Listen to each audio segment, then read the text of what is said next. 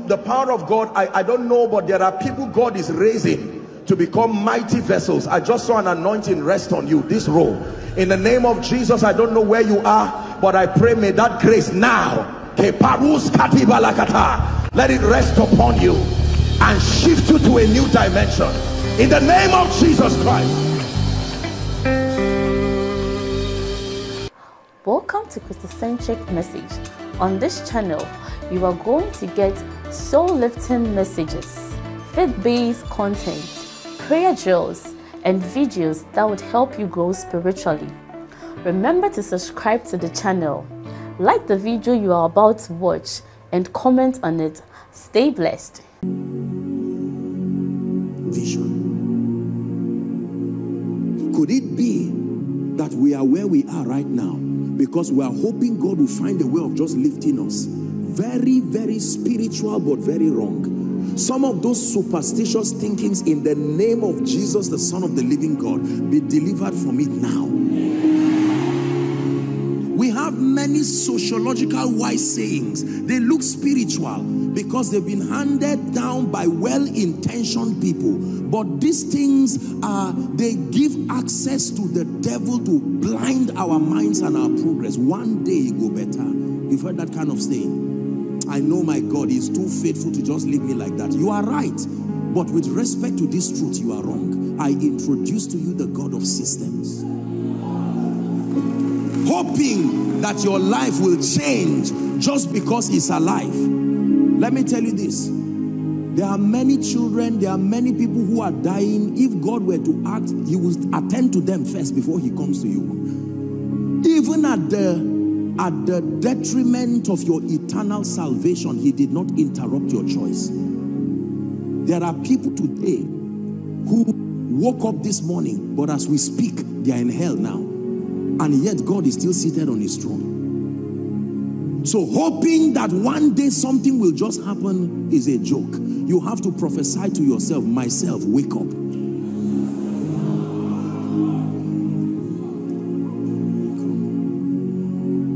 One day I will have a global ministry. One day in the name of Jesus I will bless people. Wonderful. Congratulations. Except for the fact that it will only remain a wish in the realm of the spirit.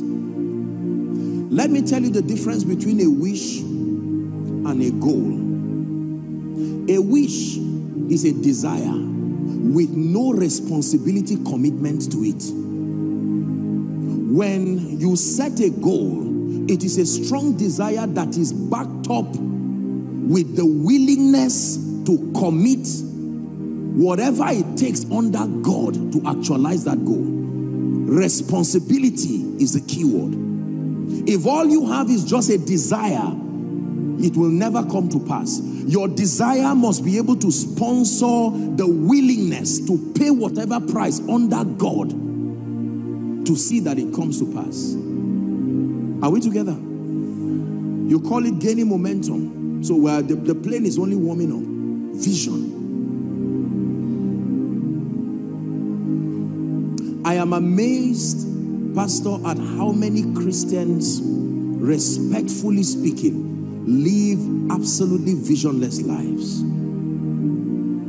People just move up and down and blame God for everything. When they can't see God, they blame pastors who they can see for everything, and then blame parents, blame every... Now, I understand that sometimes these things can be emotionally overwhelming. But the day you start moving forward is the day you take responsibility over your destiny and say, in the name of Jesus, I'm tired of giving excuses. In the name of Jesus, I'm tired of legitimizing the continuity of mediocrity and weakness in my life. I respect and I sympathize with your background. I sympathize with the fact that you came from a family that was not very responsible. I sympathize with you, but wake up.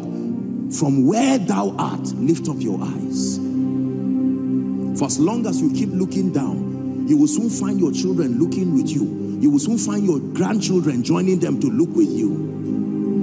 Many of our parents, respectfully speaking, kept complaining until we now join them in that complaint. You make up your mind in this conference that my children will not find me there. In the name of Jesus Christ.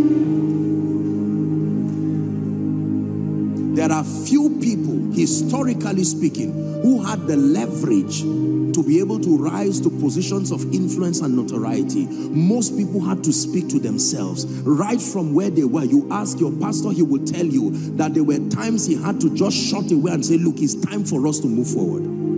I remember talking with a man, very great and influential man, and this man told me, Apostle, would you believe that as at the time I married my wife, I had to give her one of my big shirts when she was pregnant. That means you remove your shirt and say, wife, there's no buying, you know, those gowns. Said, I don't have the money for that. Don't expect anything there, but thank God I'm bigger than you. We can make do with this. The Lord will prosper us in the future. Now, that man would have given a careless excuse and now mentored the child and say, young man, let me tell you how you arrived. Let me tell you the story. And the child in anger and pain will remain there, become a teenager, become an adult, marry his own wife and say, don't blame me for being irresponsible. I'm continuing something. There is a history to this. There has to be someone who will break that cycle. And it comes with the power of vision. What seest thou? As for me, I see a life of glory. In the name of Jesus, I see an opportunity to wake up every morning, transforming a generation, blessing a people. For someone, you are seeing a company that God has been speaking to you. You have refused to write it. You have refused to take it serious. The Holy Ghost works like a woman. If he tries to give you his attention and you ignore it, he will step back until he discerns seriousness from you again. Many of you, the reason why God stopped showing you certain things is because he traced that you don't take his speaking serious. Abraham, come out of your father's house. The first assignment is come out. Come out of your father's house. He came from a land of wizardry and witchcraft, Ur of the Chaldeans, and he called that traditionally. He said, come out of your father's house, from your kindred, from everything, to a land that I will show you. The transformation started when he changed what he was seeing. May grace to be visionary rest upon your life. Hear me. You may be in that one room now. There's no point faking what can be real. Just be patient with your destiny. You see, the powerful thing about vision is that it has the power of omnipresence. You can be in a room and your vision can be where you will be tomorrow. The imagination is powerful. It can go, you can't, listen. Your vision works with your imagination, and it can go to your future. Make sure it supervises that future is real. It will come back and take your body there.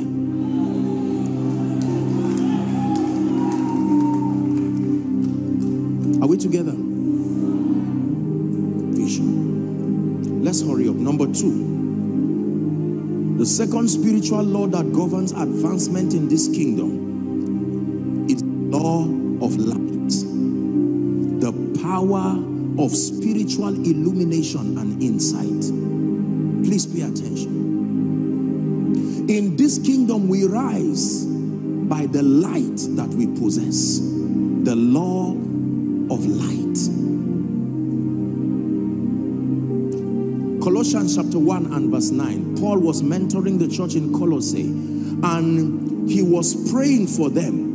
And he desired that they might be filled with 3 dimensions of light. Number 1, the knowledge of God's will. Number 2, all wisdom. Number 3, spiritual understanding.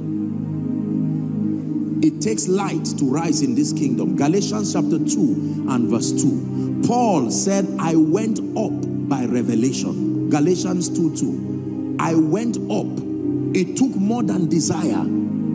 From where I was, I went up, and it was revelation that took me up. I went up by revelation. Light is powerful in this kingdom. Psalms 45 and verse 4. And in your majesty, he says, ride prosperously because of truth. And in your majesty, ride prosperously. Triumph, move forward, because of the truth that you know.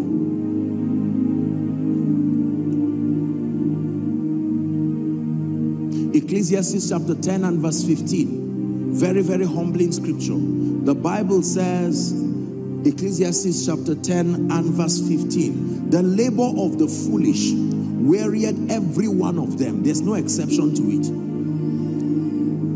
The labor of the foolish wearieth every one of them, because he knoweth not how to go to the city. Not because there is no city. The city is there, but the method to get there.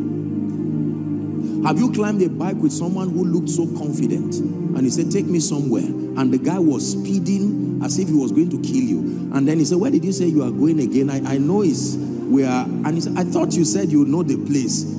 He said, well, mention the name again. I think and he said, so where were you going with this kind of speed?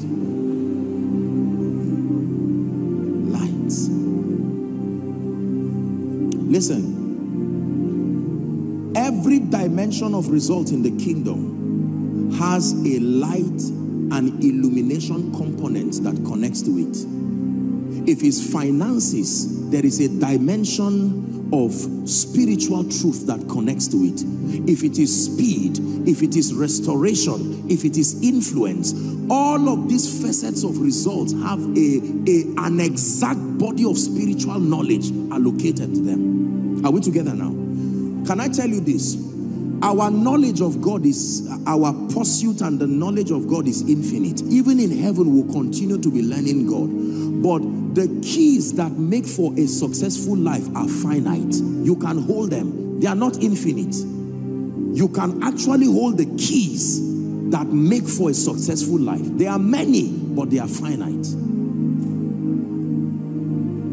Are we together? Like a student, learning never stops. But when you went to school, there was an exact curriculum allocated for the degree you went to get, isn't it? When you exhausted it, they gave it to you. So you can beat your chest and say, I am a doctor, or I am a this and that. It doesn't mean your learning has stopped, but you have exhausted that curriculum. There is an exact body of knowledge that is responsible for specific spiritual outcomes.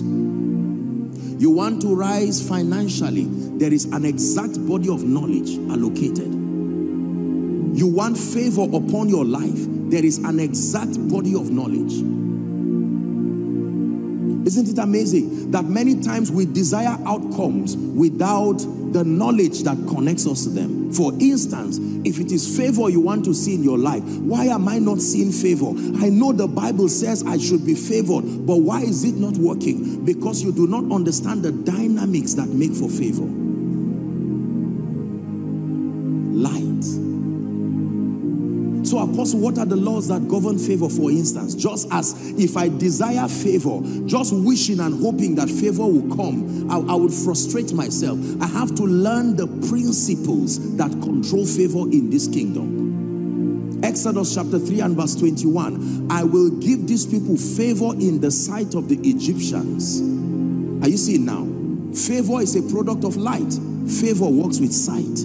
I will give these people favor in the sight of the Egyptians, and it shall come to pass that as ye go, ye shall not go empty. So emptiness has an explanation. When your hand is empty, it's not a happenstance. There is an exact spiritual law you are violating that leads to emptiness. Are we together? Apostle, why am I not favored? Because for many of us, you think, oh, if God just wants to favor me, he will favor me. And I've respectfully observed in the body of Christ that the definition of favor, you know, many times we say favor is unmerited. I understand what we are trying to say. But the truth is that it is the dimension of favor that works as unmerited access with respect to salvation that is unmerited. Favor is very merited.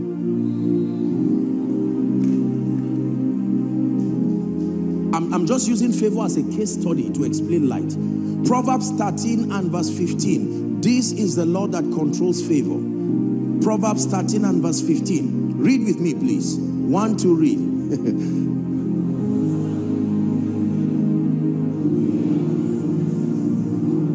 So the Bible gives us the similitude of two pregnant women. The first woman is called good understanding, and that she has a child in her womb. When she gives birth, the name of that child is favor. There is also another woman called transgression. She gives birth. The name of her child is hardship. So when you see the child, no child falls from the sky. There is a mother that gives birth to that child. Theoretically speaking, the womb of a woman should be able to give birth indefinitely, isn't it? That means you can program favor again and again. I've told you, if it happens only once, it's breakthrough, not favor. The proof that it is favor is consistency, regardless the circumstances. So many people have not really experienced favor. So hoping that it will happen, you will just testify once in 4 years, once in 5 years. What happened to you is not favor. What happens to you is the law of time and chance, because it happens to everybody. You can choose and program favor over your life, and it happens every time. You will get to a point where if in a day you are not favored, you will go on a retreat because you know something is wrong. Are you blessed? Yes. Good understanding is what gives favor, but the way of the transgressor is hard. Favor works with the power of sight. Let me tell you this. If the grace for favor is really on you, believe me when I say this, the only person who cannot bless you is a blind person. Favor works with sight. That's how it works. Esther chapter 2 and verse 15. Let's hurry up. Is God helping us? Esther chapter 2 and verse 15. The B part, please. And Esther obtained favor where? In the sight of how many? All them that looked upon her. So if the favor of God is on you, if I can look at you, that grace will compel me to attend to you. It's true. It's true. This is scripture. Not even the king could withstand it. Verse 17. Give us the same scripture. Esther 2 and verse 17. And the king loved Esther above all the women, and she obtained grace and favor where? In his sight. I've told you favor works with sight.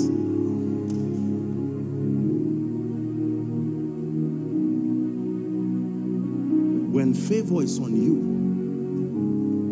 you activate the principles. Is a charm-like compelling force that people just look at you and they are compelled to want to bless you. Can I tell you the truth? Everybody is a giver. It's just that what is on you is not sufficient to compel the resources. Because an uncle who will vow that he will never help you will carry the same seed and kneel down before a man of God and say, give me an honor of taking this. Whereas it was 1/5 what he's giving that you were asking for. Everybody is a giver. It's just that you program your possibilities by yourself. The power of light. Go and get pastor's tapes. Get the CDs. Don't say I was there when they preached it. It's this kind of carelessness that makes us to be around miracles and never experience it. I listen to my own teachings as if I was not the one who preached it. I don't listen to it with the arrogance of, oh, I know this. No. When Joshua Selman is blessing, I go down on my knees and I receive it too. Believe what I'm saying. This is why most people who are members in a church, usually they are the ones who don't receive. So people just come because the people come with hunger and passion. They buy all the tapes. They say it's an honor. You mean I'm meeting Pastor Kingsley? Please, I have discerned that there is a grace for favor. Let it come upon my life. Yet you are the one holding the water like the wine presser, the bottler, and yet it never blesses you. Are we together? Light, discernment. Make up your mind that you will be a student of knowledge. Knowledge first before clothes. Knowledge first before luxury. Invest in knowledge. What you have, you have. The law of light. Let's hurry up. Number 3. Wherever we stop, we'll just pray for tonight. The third spiritual law that governs advancement in this kingdom is called the law of transformation. The power of a transformed mind. You want to make progress. You want to move forward. You have to sustain a superior belief system. that is higher and greater than the context of culture, the context of your background. This is where many well-meaning believers, we refuse to transit mentally. We are loyal to belief systems that are destructive, satanic. Do you know your mindset is the gateway that both the Holy Spirit and demons flow through to access your life? Are we together? Transformation is very, very powerful. Very, very, very powerful. There are many believers who have refused to be transformed. And because of their refusal for transformation, they find out that they are unable to walk in the fullness of that which God desires. Proverbs chapter 23 and verse 7, please. Proverbs 23 and verse 7. For as he thinketh in his heart, look up please, so is he, not so he will be. You are already it. Your thought life, your mindset, your perspectives. Write this down, please. Let's talk a bit about mindsets. If this is where I stop tonight, it is too important to be brushed. Write this down. A mindset is a sustained thinking pattern. A mindset is a sustained thinking pattern. It is a viewpoint. It is a perspective. Your mindset talks about your ideologies, your value systems, your thinking pattern.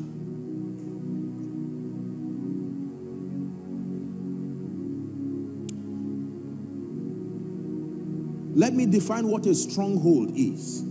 A stronghold is a mindset that has been fortified by the presence of demon spirits, so that the victim is kept perpetually in that line of thought. It is that spiritual condition that makes the word of God of none effect. That means what the devil does when he wants to destroy you is to bring informations that are based on lies, informations that are not consistent with the character of God. They may be sociologically right. They may be thoughts that you are familiar with. When he finds out that those thoughts are crystallized in your mind, demon spirits come to build a wall around that mindset to ensure that there is no other way you think, because your thinking is what keeps the door open for their operation. The Bible says, these signs shall follow them that believe. That means what follows you is a report card of what you believe. You don't drive what follows you. You change what you believe, and what follows you changes too. You see that now? These signs shall follow them that believe. So what is following me is following me because of what I believe. Failure, retrogression. You have a relationship, in 2 weeks, all your friends just hate you and leave you. Everybody, you've given excuses that everybody hates you. The signs are following you. You don't say, go, I don't like you. That's not how you drive them. You change. They are coming in honor. Something in your mind is attracting them. When you become disloyal to those faulty belief systems, the signs also change. Are we together? Mindsets are formed through cultural influences. Now, there are positive aspects of culture, but there are very wrong, demonic, and destructive aspects of culture. Family backgrounds, past experiences, failures and limitations, levels of exposure, associations. All these are factors that frame our mindsets. And when God wants to do business with you in this kingdom, you will have to contend for a transformed mind. There are many people who God cannot use them today because something is wrong with their thinking. Their thinking does not give that allowance. Mindset. How does the process of transformation occur? We're praying. Number one, the first process that leads to transformation is awareness, a recognition. Even if you don't know the answer, the fact that you know you are in a situation that needs help is already the process of transformation. Transformation starts with recognition and awareness. Even if it's an awareness of your ignorance, it is a miracle in itself. A child does not know he's a child. I hope you know that. It's an adult that knows that what the child is doing is called childishness. A fool does not know he is foolish. It's only a wise person that there has to be a reference. So when God wants to show you mercy, he will find a way of contrasting your mindset with a superior belief. Now you look from that lens and see that, I'm doing something wrong. Otherwise, you will flatter yourself in your mid, because in your world, you are still king, no matter how depraved that world is.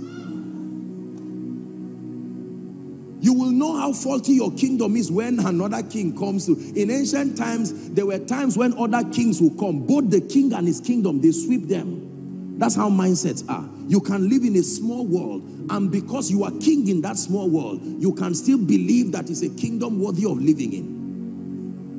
Until God expands your mind by showing you the possibilities that can be, then you will come back and start deconstructing those mindsets.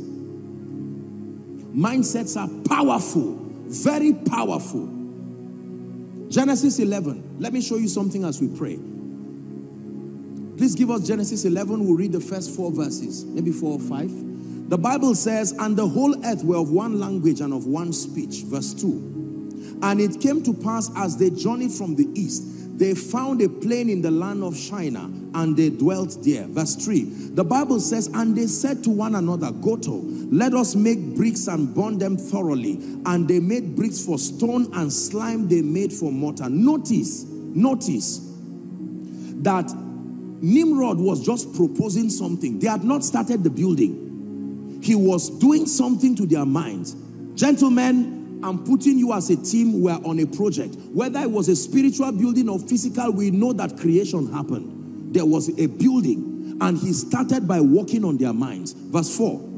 The Bible says, he said to them, let us build a city whose tower and whose top may reach the heavens, and let us make a name, lest we be scattered abroad on the face of the earth. Verse 5. Now this is a very fearful scripture. Read it with me. And the Lord came down to see the city and the tower which the children of men builded. Stop. That means while they were talking in the realm of the spirit, a building was rising. And God said, who is building? He didn't come and, they had not started. But God said he came to see the building that was finished already. The moment their mind started building it in the realm of the spirit, there was a structure that was rising that called the attention of God. Everything is built twice.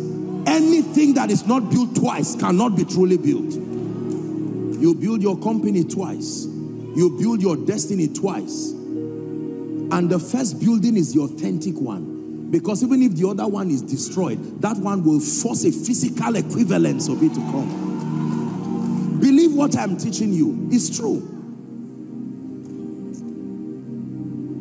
So you can be right where you are, and the Holy Spirit takes your mind to a place where the great are seated and says, this is your space in destiny. While that is happening, in heaven they are already seeing you move, whereas you think you are in one small room. Do you know the realm of the spirit can discern progress? Please hear what I'm telling you. This is how some of us came to this thing, by the grace of God. Right from where you are. Your body may be limited by transport fare, but your mind has an ability, your mind has omnipresence. It can enter your future and find out that that thing God said is true. It will return back. Only your mindset can hold your hand to where you need to be.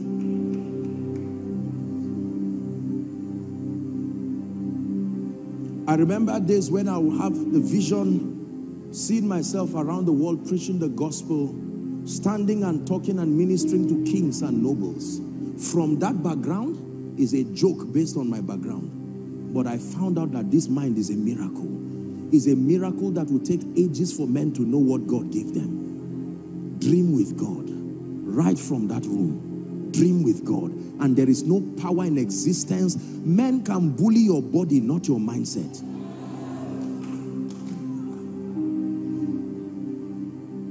The power, the law.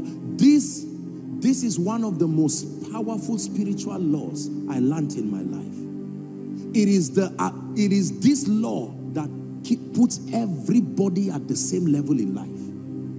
Everybody has the same opportunity. You may not believe what I'm telling you, but it's true. From the lens of a transformed mind, the justice system of God ensures that if you use your mind, there is no limitation that will be sustained in your life. Go back home, write down the business idea, write down the vision for 2021, write a scripture, connect to it, and dream with the Spirit of God. Let him show you. While that is happening, your current mindset will say you are mad. Is right, that's why you are living it. Your current mindset will say, no, it has. You can wave it goodbye and say, I wave this level of life goodbye, and it will wave you back forever. Hallelujah. The only limit in my life is the voice of God and process. These are the only limits I have in my life. The voice of God and process. These are the only limits. I have chosen that these are the only things that limit me in life. The voice of God and process. Dearly beloved, I hope you were blessed by this message. I want you to keep doing something for this man of God, our man of God, Apostle Joshua Selman. And that is, I want you to keep on praying for him, that the cause of the gospel may have free flow in him, that he may be granted boldness to continue with this commission of Jesus Christ, and that all provisions be given unto him as he continues in this journey of Christianity. And then don't forget to like this video. Don't forget to hit the subscribe button if you are new here. Don't also forget to leave a comment in the comment section, and then keep sharing abroad, and let's all keep sharing Jesus. I'll see you again. Bye.